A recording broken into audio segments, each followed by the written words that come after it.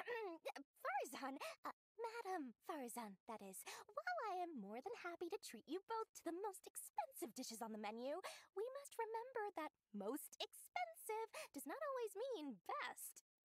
I've heard that the most expensive dishes in Liyue are usually either seafood-based or take an exceptionally long time to prepare. Now, I don't know about you two, but after so many days at sea, I don't think I can so much as look at another piece of seafood again for at least the foreseeable future. Huh. That's actually a good point. Not to mention that poor Layla here looks like she's about to faint from hunger. Huh? Oh, that's not because of hunger.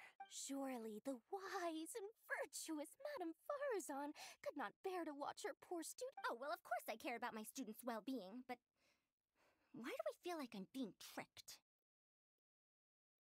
So, let's not order anything that'll take too long to prepare. Aside from that and seafood, we'll take whatever other expensive dishes you have.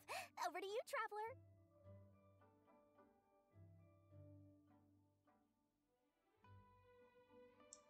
Okay, what's going on with her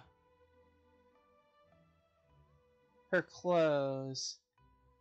I want to say bangle, but the end of her sleeve. What's going on with that? Huh, that's weird.